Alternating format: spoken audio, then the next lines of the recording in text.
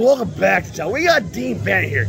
God damn, he's a sexy silver devil. All right, Dean, we're here in Orlando, Florida. Swampy ass. Oh man, it's horrible. Anyway, Dean, how do you think the tournament went this over 4 days?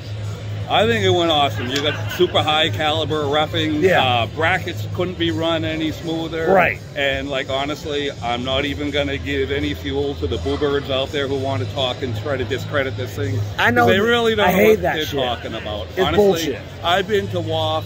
You limit our country to just 2 masters pullers. Right. When we have the best masters, like basically in the world. We've been pulling the longest For in this sure. country. So when you let our classes of masters go 18 right. deep, you are up against the iron. Winning one of those classes I know. I felt the iron. Yeah, it's more legit than winning a WAF class where you only had 2 American pullers. So there's a lot of clueless people out there. Like I said, get it, not going to give them any fuel. Well, Dean, in the future, do you have anybody you want to like say, hey, Dean wants a piece of you? You got any of that? Oh man, you know what?